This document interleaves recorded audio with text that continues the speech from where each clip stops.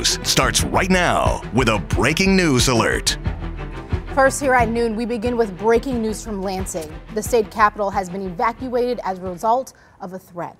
Michigan State Police confirming to 7 Action News just moments ago, a threat was emailed to a general account for the Michigan State Capitol Commission earlier this morning. Michigan State Police and K-9 teams are continuing to sweep the building at this hour. We're told out of an abundance of caution, the Capitol will remain closed for the rest of the day. Threats have been reported at several state capitals today, including Georgia, Kentucky, Connecticut, and Mississippi. Law enforcement is looking into a possible connection right now and will, of course, bring you any new developments on this breaking story as we learn more.